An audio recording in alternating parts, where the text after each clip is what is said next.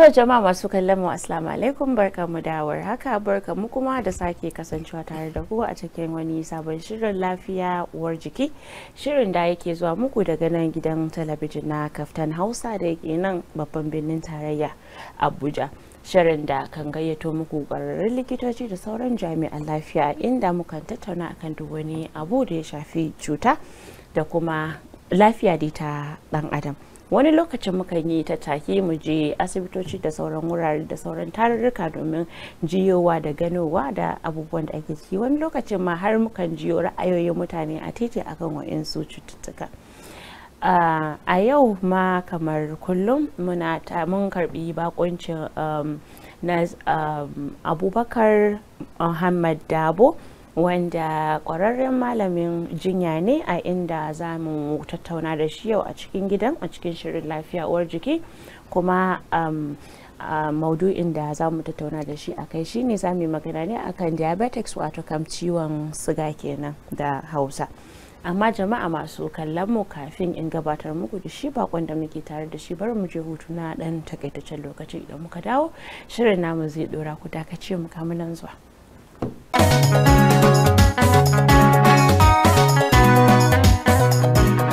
Ta jama'a masu kallon mu haka yake, barkamu da dawowa daga hutun takaitaccen lokaci da muka tafi. Yanzu kuma lokaci ne da zan gabatar muku da shi bakon da muke tare da shi a cikin wannan gida, a cikin wannan shiri na lafiya uwar jiki, wata ka na Abubakar Muhammad Dabo.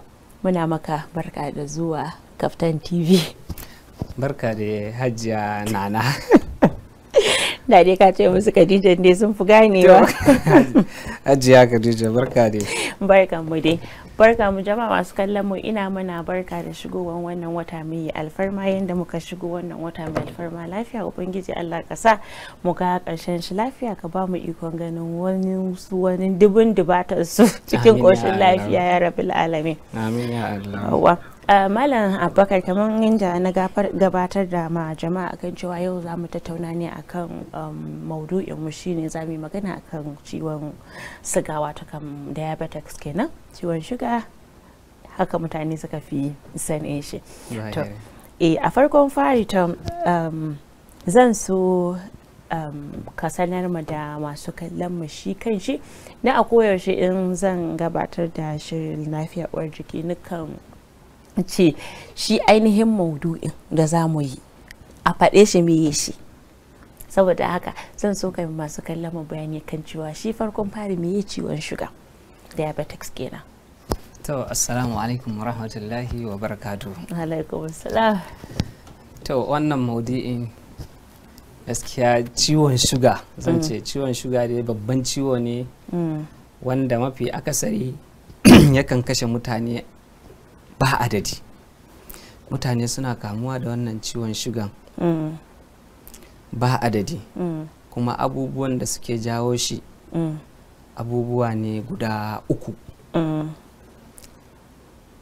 wanda men abin da zai kawo shi har yanzu bincike bai tabbatar da ga asalin abin da yake kawo ciwon shuga ba. Amma na akwai factors guda uku wanda suke kawo wannan ciwon shuga. Na farko akwai obesity, gane kaman yawan jiki ko jiki dai kawai, kiba na mutum. Na biyu kuma akwai lack of exercise, rashin motsa jiki. Sannan kuma na uku akwai genetics, wato gado haka, wanda an tarar da kakanka ko wani naka yana da shi, to wannan abin zai zo ya biyo bayan ka. To asalin ciwon shugan yana faruwa, wannan factors da na baki guda uku wanda suke kawo shi, in sun samu asalin ciwon suna kama jikin mutum, inda asalin abin da suke affecting suna affecting na pancreas na mutum ne.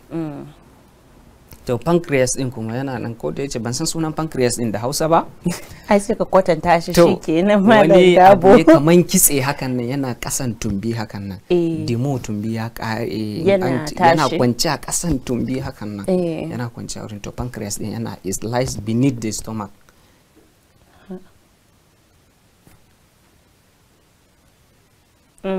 it lies beneath the stomach. Kin gane? To wannan pancreas din main din wani irin masifa ne ke faruwa gidan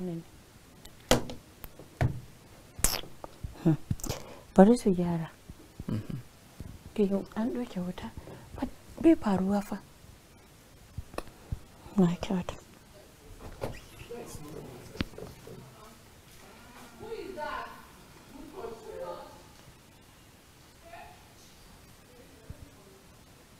Okay, na gama ga wani question. Wai what are the different types of diabetics? Okay, kala-kala ne shi ma? Kala-kala ne. To kuma ya ne me bambancin su? Duka samu zo wurin. You should know. Yes. What are the common symptoms of diabetics? How is diabetics diagnosed? What are the risk factors for developing diabetics? How can diabetics be managed through lifestyle change? Is it possible? Is it possible?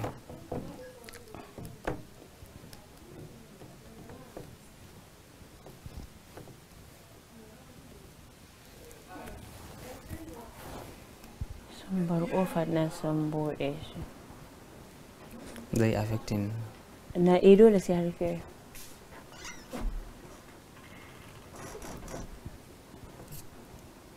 Rufe da studio so.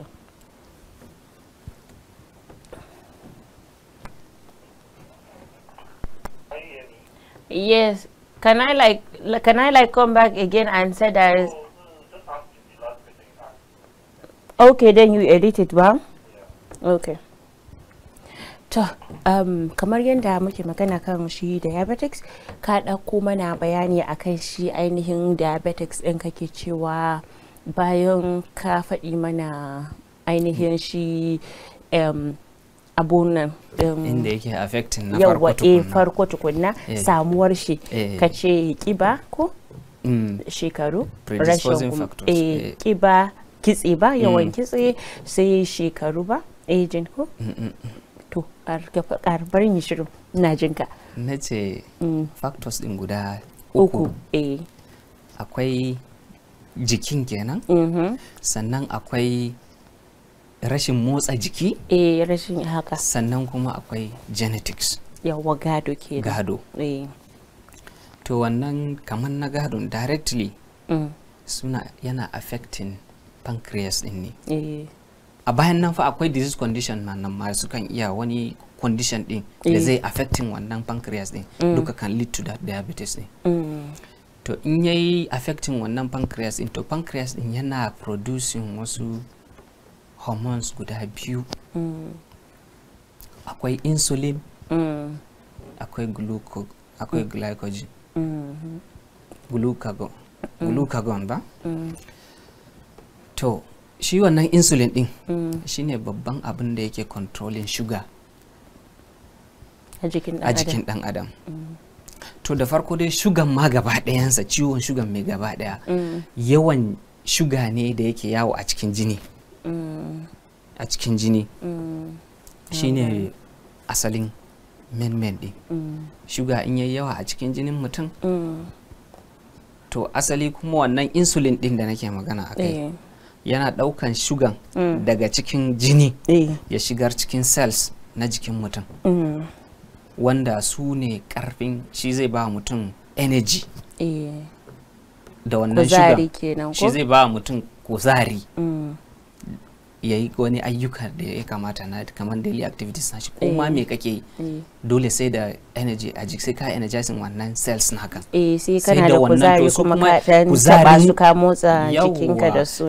waɗannan cells din kuma ba sa samun karfi sai da wannan glucose din ko sugar kenan a jikin mutum to duk wannan kuma is due to abincin da muke ci muna samun wannan energy ko glucose din daga wurin abincin da muke ci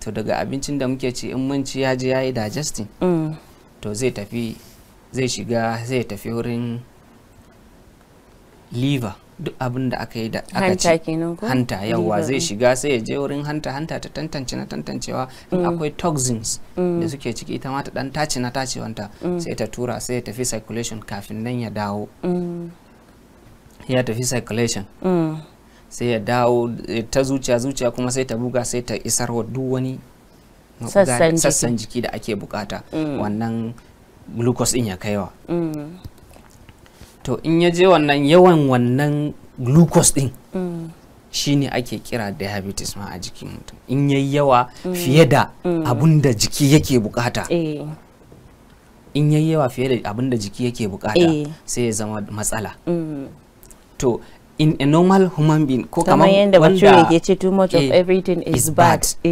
to a lafiyayyen mutum da zan ce wanda bai da diabetes wannan glucose din in ya zo a yawa yayi yawa to akwai ɗayan in cell suka gama ɗaukan nasu ko ina aka bawa ko ina ya samu nashi to sai sauran su tafi sai a je a yi storing sauran a liver sauran excess glucose din sai a yi storing nasu a liver sai a ajiye su a hanta hanta sai ta ajiye su in case of gaba ko ya zo baka samu abinci ba baka ci abinci ba yanzu kuma jikin naka suna bukata sai a je a ɗibo su sai glucagon zai je dauko sai ya yi breaking nasu sai su zama glucose sai su dawo a zo a yi amfani da su a jiki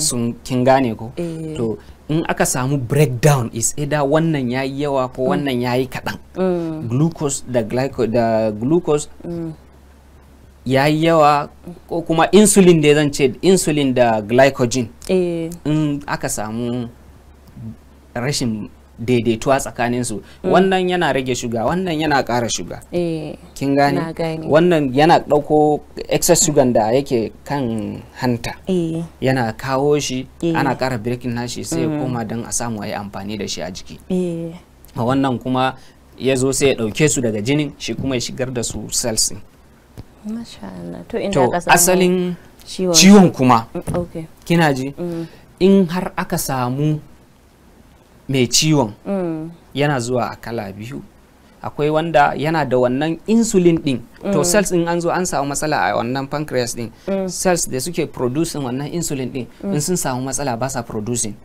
shine mutum zai zo zaki ga to ga glucose ya zo amma na babu wannan insulin din da zai dauke su ya shigar da su wancan cells din kin ga in babu wannan dole zai ta karuwa kuma kana kaci abinci to yin wannan abun kuma babu wancan insulin din su kuma cells ba a shigar musu ba ba a shigar musu da glucose ba su kuma suna sensing na jikin mutum zai su tura wa brain mu fa muna jin yunwa gashi kaza kaza to sai shi kuma sai turo ɗayan abokin aikinsa shi kuma sai ya koma kan liver sai fara breaking na wani glucose sai ƙara ƙaruwa kin gane kin fahimci me nake magana sai ya ƙara ƙaruwa sai glucose din kuma ya ƙara ƙaruwa akan abin da ake da shi to duk wannan effect na wannan glucose din insulin din ne to akwai condition kuma a cikin duka fannin diabetes din duka kafin a yi diagnosis mutum ya ce yana kana da diabetes sai an yi bincike in different types in different way dai kaman sau uku ko fiye da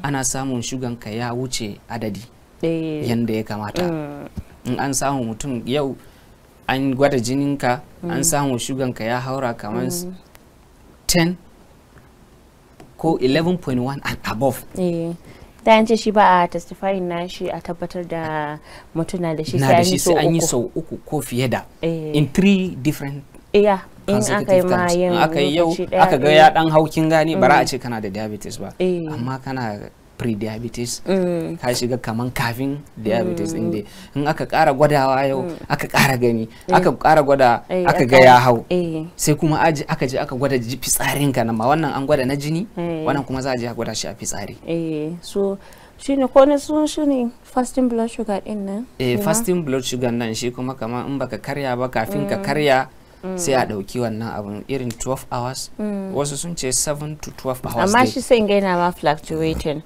because idan mistakenly mutum ya ci wani abu ko ruwa ne masu ya canza zai ba da wani result ba ɗaya da ba a son ka ci abu dai ko ma ya ake fasting saboda kar ka ci komai sai a gwada a gani in aka ga ya hau gobe ma a ƙara gwadawa hakan aka ga ya hau aka ƙara gwadawa jibi aka ga ya hau sai a je a ƙara yin test na jinin na fitsarin ka a dai tabbatar da halin da ake ciki halin da ake ciki shi ma fitsarin yanzu kin san shi ma koda ne yake tace fitsari da sauransu to in glucose din yayi yawa a jinin kodan ma ita karan kanta ba za ta iya tace wannan abun da ya mata yawa ba dole za ta bar wasu su escape su fita to sai ya fita a jini in ya fita a fitsari in ya fita a fitsari zai je sai a je a yi gwada an gani ana yi reading shi ma kafin nan a yi compiling a ce so ka daina gawa ne yana da shuga ko shugan ka yana hawa ka kula da yanda kake cin abinci ko kuma ka fara shan magunguna kaza da kaza na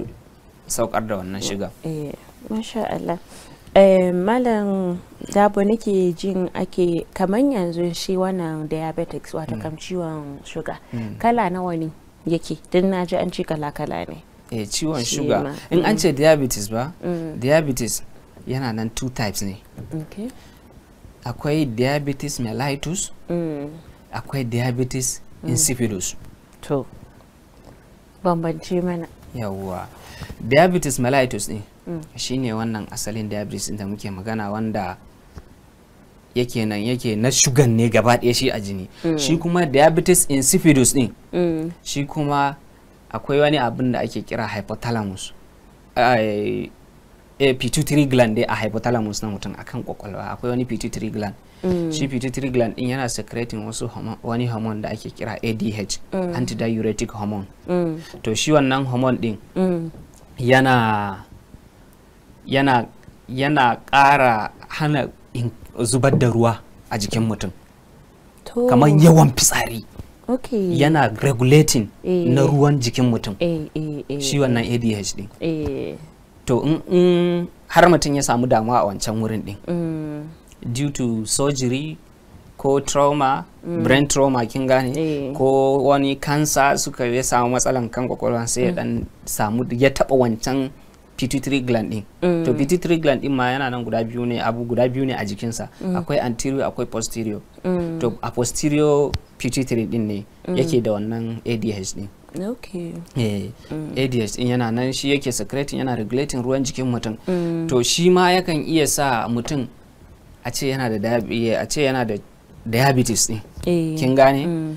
To shi ma wannan in har aka samu matsalan pituitary ya zo ruwa baya regulating ruwa koda zai zo ya sake ruwa kawai anyhow zaki ga mutum yana yawan zuwa fitsari haka don kullum minti zaka shiga fitsari minti zaka tafi fitsari kai fitsari yanzu an jima kai zai ja maka rashin bacci sai ya fitsari wurin goma yawa sai hana ka rashin bacci ma kin ga damuwa ya fara shiga rashin bacci ba ka iya bacci da dare ka kwanta hankalinka kwance ba sai ya zama maka matsala. Sai kuma bayan nan ma zai zo bayan rashin bacci yawan fitsarin zaka yawan jin ishi. Zaka ji kullum yana buƙatar ruwa ya sha saboda ruwan yanda yake sha kamar haka yake zuba. Zaka ji kana shan ruwa bayan kana son yawan shan ruwa zaka ga nan ma kana fara ramewa shi ma yana kawo rama. To duk wannan shine diabetes insipidus ne. To diabetes mellitus din shi kuma ya kasu kashi 6 shi ma shi kadai shi yana nan kashi 6. Akwai shi a yanda ya kasu kashi 6 na farkonsa akwai type 1 diabetes ko kuma insulin dependent diabetes mellitus. Kin gane? Shi yana depending akan insulin ne. Dole sai an bashi insulin kafin ya rayu. Ba ka ba ma zai iya mutuwa. Ana iya kiran shi kuma nan ma juvenile diabetes irin wato jinjiri ko karamin diabetes. Amma na da babban effect. Kin gane? Shi abin da yasa aka ce mishi juvenile kuma yana iya kama yara ne daga 25 years. Down yana iya kama yara to yana kama daga yara duka sukan iya developing wannan abu. Kuma shi wannan juvenile din type 1 diabetes din shi mafi akasarin duk diabetes da kike gani shi ya dauki kashi 2 zuwa 5 2 to 3% of diabetes cases a duniya, shi abin da ya dauka kenan. Shi wannan diabetes type 1 din kenan. To diabetes type 2 shi kuma shine non-insulin dependent diabetes mellitus. Shi kuma zaka iya shan magunguna irin na sha kenan na kwaya, za a iya baka na kwaya ka sha da sauransu, zaka iya jinya da su da irin wannan din. Sai kuma da dan exercise da wasu abubuwa dai duka za su iya rage maka wannan na biyun. Na gane. To diabetes kala na ukun kuma shine gestational diabetes. Shi kuma ana samun shi ga mata ne masu ciki. In mace tana da ciki za ta iya developing wannan diabetes, gestational diabetes, sorry. Shi kuma wasu sun ce ana iya samun 460,000 cases na shi in worldwide today, ina ga ko in most at times pregnancy yana iya samuwa a kashi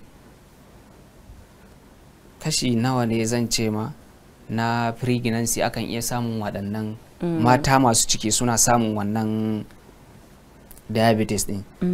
Shi kuma yakan iya tafiya bayan mace ta aihu, just like kaman yanda hypertension ne ke kenan, kaman hawan jinin da akan samu wasu mace da mata da hawan jini a yayin ciki, amma in an haihu sai kaga ya sauka ya tafi. Yawwa, to haka yake shi wannan diabetes din, shi ma yana wannan abun.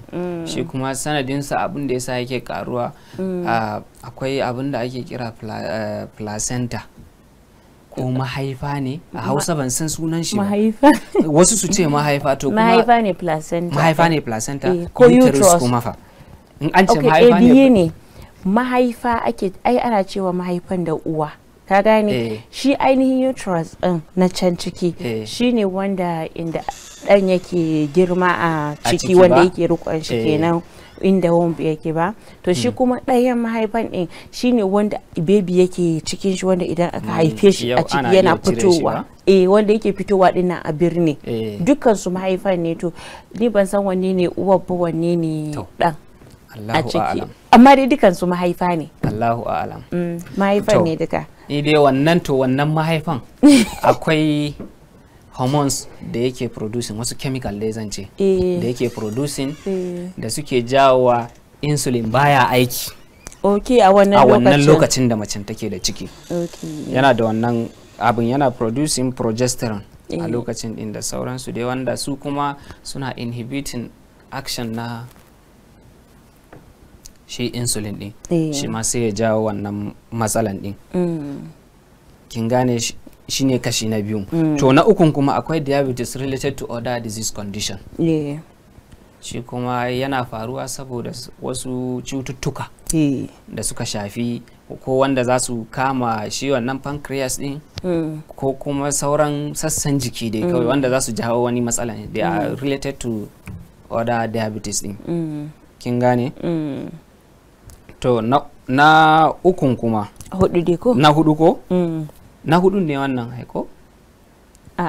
Na farko akwai type 1, na biyu type 2, na uku gestational, na hudun diabetes related to other disease condition. Yawa, to sai na biyar. Yawa, to na biyar din shine wanda ake cewa wai shi kuma malnutrition related diabetes.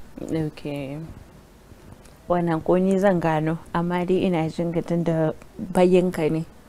Yawwa, malnutrition, wannan inda aka samu sakamakon rashin cin abin da ya dace. Shi kuma an ce bako ne wanda ba a jima da sa shi a cikin lissafin waɗannan types na diabetes din ba. WHO ne suka ƙara shi a kai, amma na har yanzu ba su yi bincike ga asalin abin da ya kawo shi ba, amma dai is due to malnutrition ne kawai. Kin gane? Sai akwai na shidan shine impaired glucose tolerance. Impaired glucose tolerance ba? shi ma wannan kaman bakon diabetes mellitus ne, shi ma kaman bako ne a cikin sauran. Shi kuma yana faruwa saboda akwai me ake kira hyperglycemia din, shi yawan shuga a ciki. Shi kuma har ya kai ga tolerating na glucose din ya samu matsala. Ba shi cells din ba sa iya tolerating na glucose din gaba daya a ciki. To waɗannan su ne kashe-kashen diabetes mellitus. To Malam Abubakar Dabo, zan iya cewa ga wani tambayan kamar shi wasu alamomi ne mafi saurin da za a iya gane cewa mutum na dauke da, ko kuma in ce wani alama ne jiki zai nuna da mutum za a gane cewa yana dauke da wannan cuta na ciwon shuga din? To irin alamomi ne. Akwai alamomi da ya kamata mutum ya duba, wanda an ganka da shi an san kana da diabetes. Akwai abin da ake kira polyphagia. Polyphagia na excessive hunger, kamar yawan jin yunwa. In san dalilin da zai kawo yawan jin yunwa, cells naka da zaran sun ji matsala ba, glucose bai shiga musu ba, za su sensin naka fa suna cikin matsala. Yawwa, suna son su samu abin da ya kamata su ci kafin nan. Sai akwai polyphagia din shi ma, shi kuma yawan jin ishi. Kin gane, tun da dama akwai yawan fitsari da yawan sauransu zaki ji mutum zai so yana shan ruwa. Sai akwai glucosuria, shi kuma fitar da fitsari a cin glucosuria, glucose yana da za a samu presence of glucose a fitsarin mutum. Lallai kam. Mala Dabo, bari mu dan je hutun takaitaccen lokaci, idan muka dawo za mu tuso su a ƙara jiro su. Jama'a masu kallon mu, bari mu dan numfasa mu dawo, ku dakace mu, muna dawowa.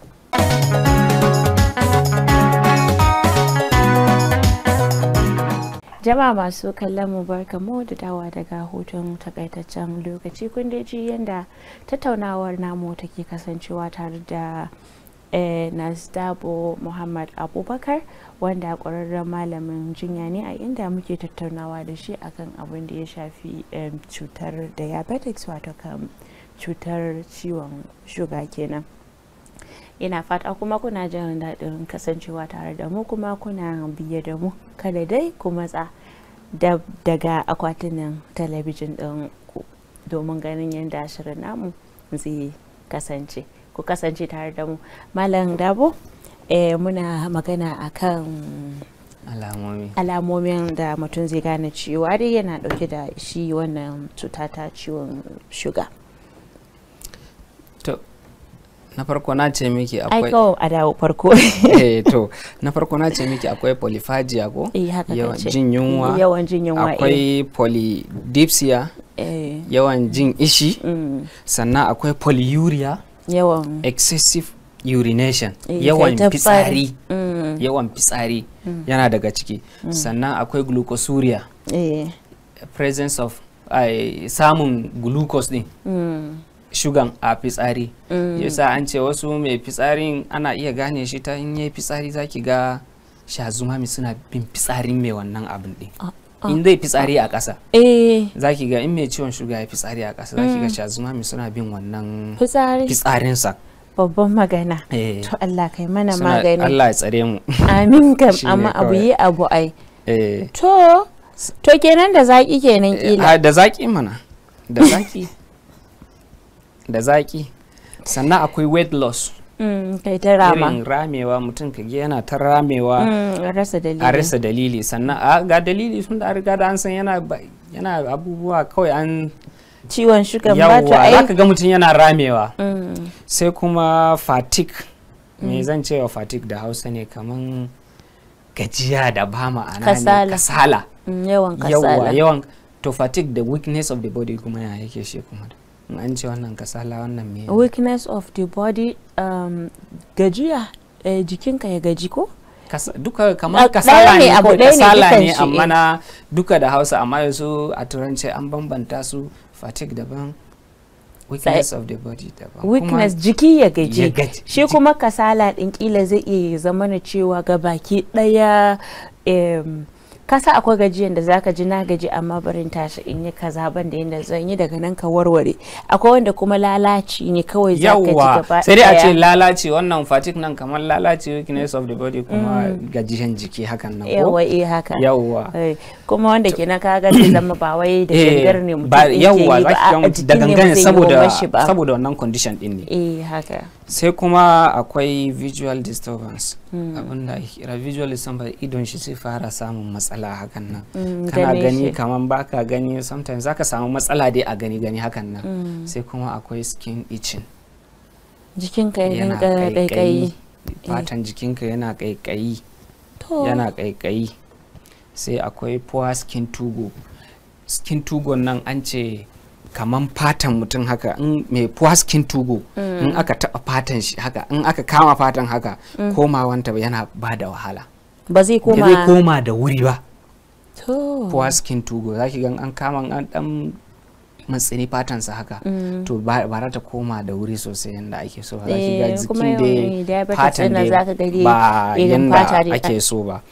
Haka za ka fatan dai shi ma dai jikin mutum da yana kan ya mushi hakan nan. Yawwa to duka dai waɗannan suna daga cikin manyan alamomi da ya kamata in an gansu da mutum sai a san yana da wannan matsala.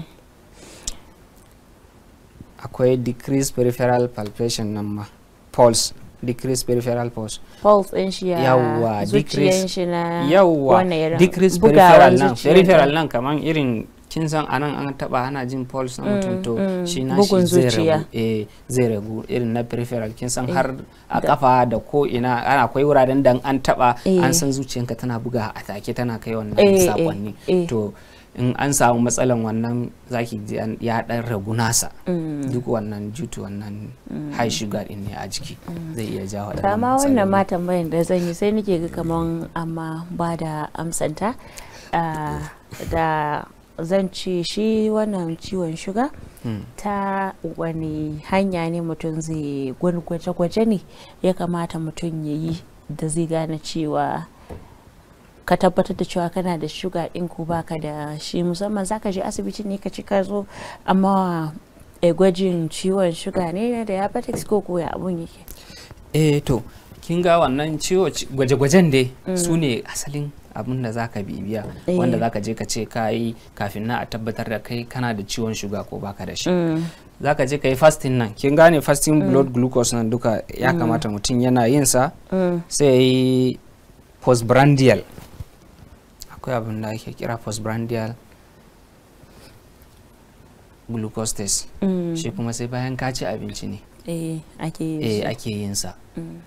Ya danganta da kenan da irin yanayin amsan da ake son samu a wannan tsukin lokaci din. Yawwa to ana yin waɗannan gwaje-gwajen, sannan ana yin random din kuma kamar ka ci abinci ko baka ci ba ko yaushe ka zo za a iya buga misalai da kai sai a gwada wannan test nakan a gwada a gani ko ka ci abinci ba ko baka ci ba dai kawai random nan kawai at any moment at any time za a iya zuwa za a iya yin sa sai a zo a tabbatar. Sannan kuma akwai glucose me ake cewa ba glucose ba mene glycosylated hemoglobin, shi ma ana yin wannan test ne na jini a je a duba a gani shi ma bayan an yi wancan za a kai shi lab su ma su je su yi wannan binciken su bayan wa'incan alamomi da aka faɗa sun bayyana. Urinalysis duka ana yin urinalysis irin na jini na fitsarin gaba ɗaya duka waɗannan duka gwaje-gwaje ne da za su yi su tabbatar da wani yana da shuga suna daga ciki. To shi wannan cutan sugar diabetes cuta ne da yana da ana iya magance shi ko a cuta ne na hamuddan rai?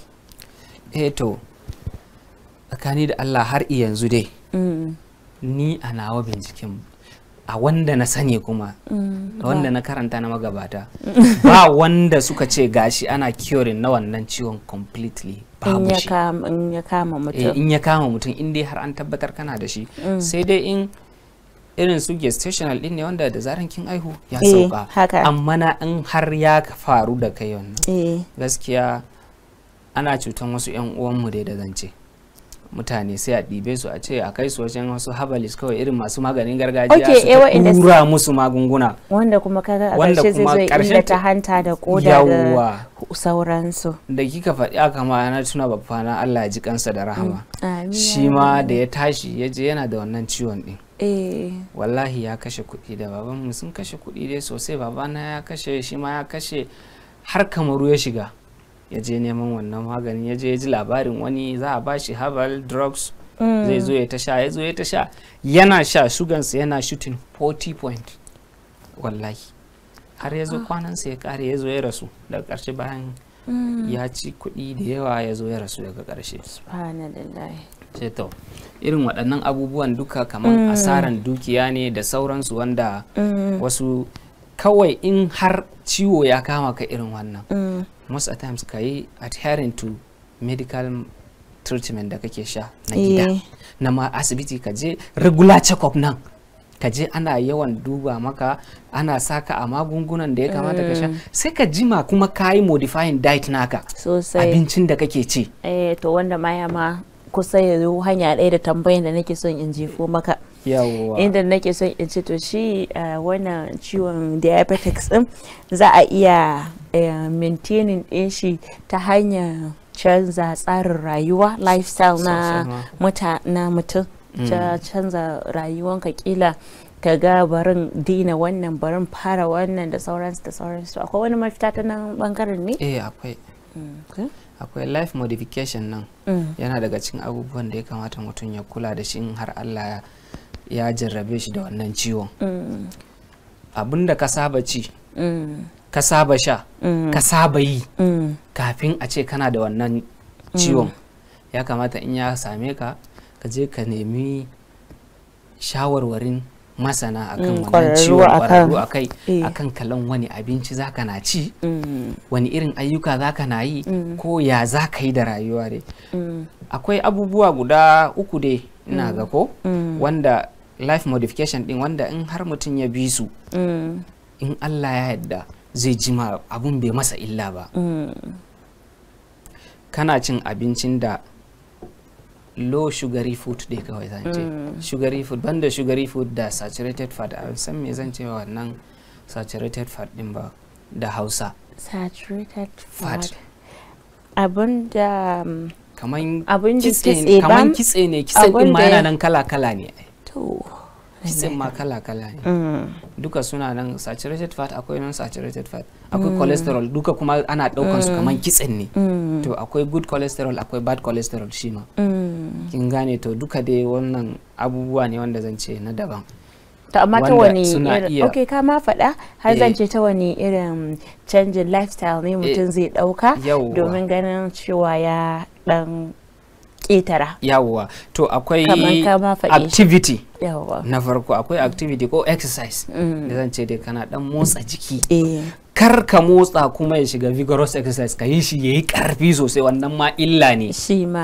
dan daidai akalla a rana ka yi exercise naka dai na minti 30 wanda bai illata ka ba baka yi wahala ba kuma ka dan samu sauƙin rayuwa sai ka gyara abincin da zaka ci kuma irin kalan abincin da ya kamata ka ci in ka saba cin abinci da yawa haka ka ci carbohydrate food irin da sugary food ka ci duk wani abu to in aka zo kai maintaining waɗannan abubuwan shi ma zaka samu saukin shi to amma shi wani rawa yake takawa maintaining diet maintaining diet din yana rage sugar yana rage high intake of carbohydrate din which is glucose yana ragewa kin gane in ka rage kuma ka dan exercise to exercise din kuma yana stimulating na cells din su samu karban wannan insulin din har ya zo ya buɗa musu hanya suna dan samu in ka dan exercise ka dan motsa jiki bai yawa ba yanda zai maka illa har ya illata cells din je su yi requesting abun da yafi yawa ko bata jiki sosai ka zo ka yi shi dai dan daidai akalla na minti 30 a rana sai kuma ka dan samu abincinka karye yawan da abincin kuma akwai wanda na da masu diabetes za su ci akwai wanda su kuma kamar ya haramta musu zance dai bai haramta ba dai kan, amma na an kace shi in kana ce kashe shi to nan kan you are ready to leave the world din ne kawai. In kana son ka rasu ko ka gaji da duniya sai ka ci gaba da cin abinda duk abinda ka ga da kai ta yi kai ta sai ne. To Allah dai ya tsare mu, Allah ya kawo mana mafita. Amma ko saka dan ya mana bayanan yanda muhimmancin kula da matsayin jinin kamar minti yanda ya zance shi ne ni kam yanda maintaining koyaushe ka san wani mataki yanayin shuga ɗin kaɗin ya kai, ka gane da sauransu. kamar yadda masu hawan jini wasu zaka ga suna da abin awon jinin su a gida ko da yaushe haka ɗin nan, wasu suna gwadawa ma kullum suna monitoring su ga meye ne yake kaiwa yake kawowa.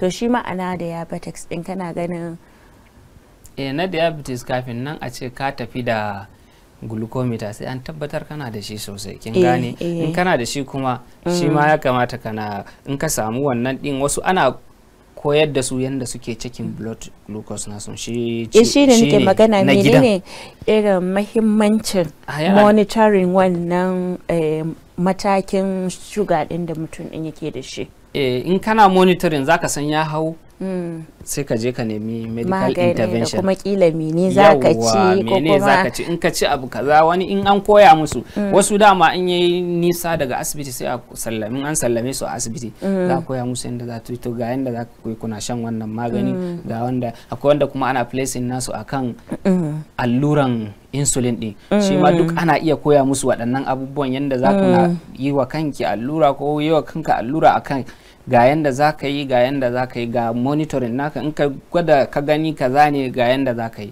In ka gwada ka ga ya ragu, to ba za ka yi alluran ba, za ka ɗan ci abincinka kafin nan wani lokacin ka yi alluran.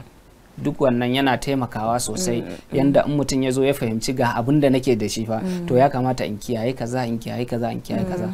To sai ki ga mutum ya ɗan raka rayuwa da wani abubuwa har ya kai ga wa'adin da Allah ya yanka masa. Da gaske. Amma to kaman mene common complication na shi ciwon suga? To complication nasa suna da yawa, amma akwai abin da suke kira retinopathy. Retinopathy nan yana complication ɗin kuma and then ya za a iya magance shi complication ɗin kawai kai preventing na yawan hawan shugan ka, shine kawai yanda za ka yi ka magance wannan abubuwan ɗin. Complication ɗin akwai retinopathy wanda yana iya affecting idanuwa, yawanci wasu ma akwai wasu wanda na gani sun ce kashi 2% na makanta a ƙasan nan da wasu wuraren duka saboda wannan ciwon diabetes ɗin ne. Akwai shi wannan ciwon idanu yana jawo wannan matsalan, yana dawo hypertension, complication ɗin kenan. Suna kawo hawan jini, ciwon idon, akwai ciwon koda ma duka yakan iya kawowa. Yakan iya kawo ciwon shugan zai jawo maka hawan jini, zai jawo maka ciwon makanta, zai jawo to shi hawan jinin nan ma kuma zai iya jawo matsalan koda da sauransu. Complication din yana suna da yawa wanda in sun shiga. Ubangiji Allah ka ba mu lafiya. Amin ya Allah, shine kawai. Amma wane magunguna ne aka fi ba ma masu laluran ciwon diabetes? To ana iya ba su insulin. Insulin din akwai synthetic insulin da ake samu. Kuma me aikin shi? Shi insulin din yana ƙara rage ƙarfin shugan ne a jiki. Kin gane? Yana ragewa sosai. Yana taimakawa in diabetes din ya kasance saboda ba yawan insulin din ne, in an baka insulin sai ya je ya yi amfani. In kuma diabetes din akwai insulin din, amma akwai insulin din amma baya isan jikin. Kaman obesity da nake faɗa miki yana iya jawo wannan matsalolin. Zaka ga mutum to jikinsa ya yi yawa kuma insulin nashi ana producing, kin gane, amma na baya isan cells din har su sai an ƙara, sai an ƙara. Shi ma wannan shi yasa effect na yawan jiki haka yana iya jawo waɗannan matsalolin. Ana ba da wannan insulin, sannan kuma akwai oral hypoglycemic. drugs din. Su kuma waɗanda ake sha ne kwaya ne, su kuma an fi ba masu type 2 din. Su an fi ba su, amma masu type 1 nan dole they are dependent on insulin duka yawanci. Akwai wata matan da na ji kwanaki tana dan wani magana ta ce ita akwai ɗanta kullum kafin ya je makaranta ga insulin nashi yana hannu, in abu ya tashi ta je ta nuna malaman su a makaranta suna iya mishi a dan mishi saboda karamin yaro ne amma ya tashi ya samu kansa da wannan ciwo. To amma shi wannan allurar ina jin ai a jikin mutum ba ko ina ake caka ma allura ba, amma su ko ina kawai za su caka allura su makan su ne. Shi alluran ba a cinye ne yawanci suke su din ba, a cinye yawanci suke wannan alluran din. Alluran din dan karami ne bakinsa, kuma shi ba cikin nama yake ba, ana sa shi tsakanin fata da nama ne. Ai kamar za a yi allura IV kenan ko? Ba IV ba ne wannan support. A ni misali na kawo tun da kaga shi IV in aka dan saici an ga jijiya in an huda sai a dan daga kan allura sai a ya shiga cikin jijiya din. To shi kuma to hatta kan fata din ne ake sa shi? Dan bakin alluran dan karami ne wanda bai kai cikin nama ba. Okay, na gane. In kin kula dan bakin alluran dan karami ne haka. Baya kaiwa cikin nama sosai. Kawai za a dan share wurin a tabbata dai babu dotti a wurin. An dan samu spirit an dan share wurin. An dan share wurin. An disinfecting nashi sai ka dan su huda. A jiki sai su huda shikenan. Shi zai zo ya dan shiga tsakanin, shi kuma zai amfani da kitsen jikin, kin san tsakanin kasan fata akwai dan kitse kadan, to ta wannan ne zai dan yi melting nashi har ya shiga, zai absorbing nashi sai ya shiga jini ya tafi ta wurin, zai zo ya tafi abin sa shi ya shiga jini ya tafi abin da yake so, dan zai fi shiga jini da wuri.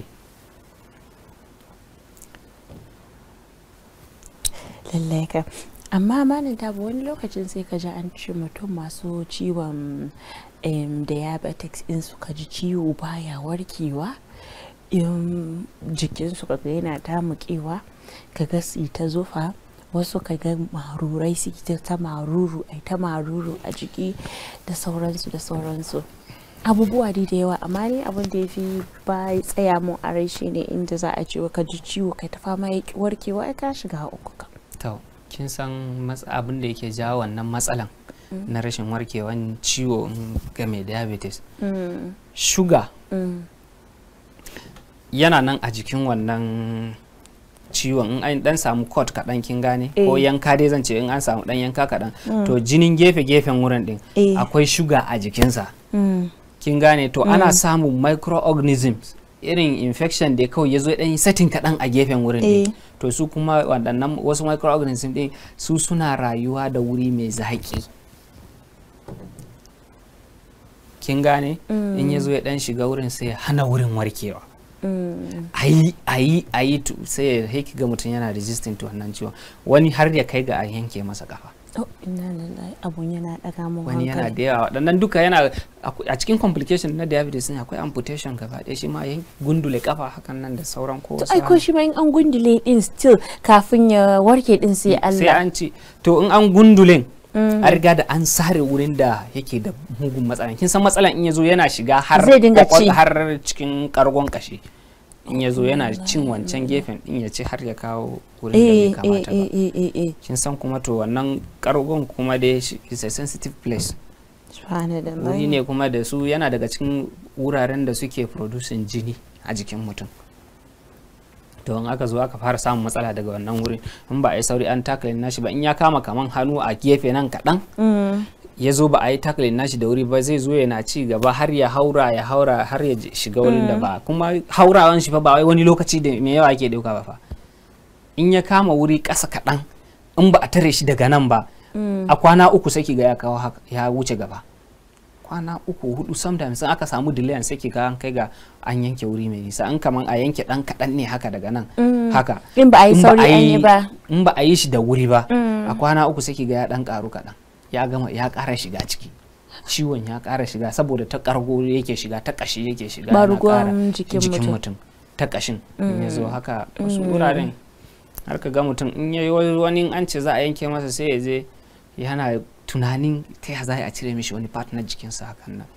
Dole akwai matsala dai kan tunani a psychologically dole wannan sai kila an hada shi ana hadawa da counseling kenan shi ma. Yawwa counseling wato kan ba da shawarwari kenan ko? Yawwa sai an yi counseling nashi, an dan bashi psychotherapy irin dan mindset nashi, an yi settling nashi kafin koma ya ne, an nuna mishi akwai waɗanda ma Allah bai ba su kafan ba ma tun farko ya suka yi da rayuwansu. Dan an cire maka nan kuma an taimake ka ne zaka dan ƙara wani lokuta na rayuwanka.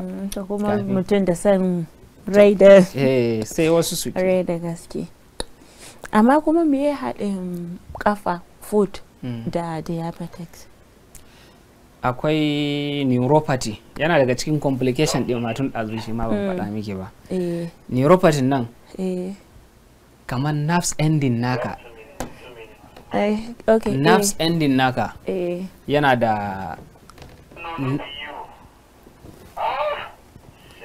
nerves naka, diabetes din yana iya kashe peripheral nerves naka. Zaka ji sensation, mutum baya jin sensation a kafan. Kin gane? Sai ki ga nerves din su riga da sun mutu, zaka iya taka kusa ma wani baka ji ba saboda nerves din gefen sun mutu. To nerves din sun mutu kuma blood supply to that area will be very low. Mala Dabo, wannan magana kan diabetics kan ba za a gama shi rana ɗaya ba gaskiya. Gaskiya yana da yawa sosai. So ina ji za mu ƙara dawowa dai a ci gaba da wannan maudu'i saboda gaskiya yana da matuƙar muhimmanci kuma gaskiya yana da yawa. To yanzu zan ce dai dole mu dasa aya ana saboda lokaci. Muna godiya kwarai da gaske, muna fata kuma za a sharuwa lafiya, in mun kuma aika da katin gayyata za a amsa mana insha Allah. Muna godiya jama'a masu kallamu, inda muka kawo karshen shirin lafiya uwar jiki kenan a yau, inda muka tattauna da Abubakar Muhammad Dabo, inda muka yi magana akan diabetes. A madadin hukumar sadarwa na KAFTAN TV Hausa da shugaban sashen Hausa Muhammad Umar Gombe, da shugaban da sauran injiniyoyinmu da kuma musamman Mr. Suleiman Hassan da Mr. Daniel da dai sauransu, duka mu muna muku fatan alkhairi. Ni kuma da na gabatar Khadija Mahmud ina muku sallama da fatan alkhairi. Ina fata za ku tara da mu a gaba domin ganin yadda wani shirin namu zai kasance, mene za mu zo muku da shi. A yanzu kuma muna muku sallama na addinin musulunci, a sharuwa lafiya, ma'assalam.